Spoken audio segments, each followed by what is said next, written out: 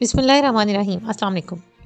Pakistan star pacer Shaheen Afridi is set to take his bride Ansha Afridi home after their wedding ceremony going on at a local hotel in Karachi today.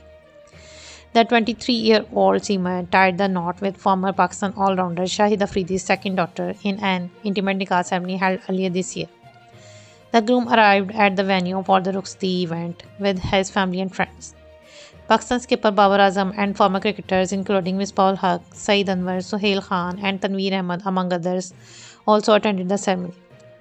Shaheen looked debonair in a crisp white kurta and straight trousers, a golden embellished prince coat and a pair of brown loafers to complement the attire.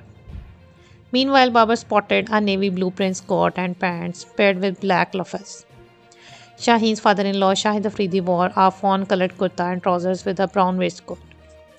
Last night, a Mehndi event pre-wedding celebrations was held at Afridi's house and was attended by relatives and close friends.